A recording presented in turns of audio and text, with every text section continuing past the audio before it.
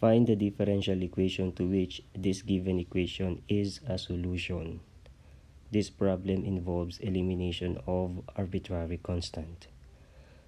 To eliminate the arbitrary constant, differentiate the equation once because there is only one arbitrary constant, which is c. Notice that the arbitrary constant c is still present in the first derivative.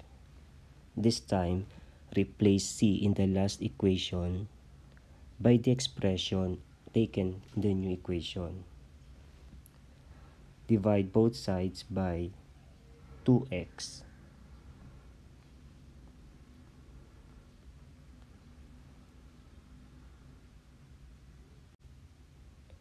This is the new equation in which the arbitrary constant c is replaced by y prime over 2x. The coefficient of x squared is the c, and this term is the c squared.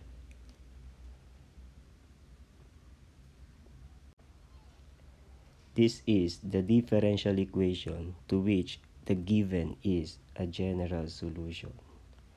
Both sides of the equation is multiplied by 4x squared.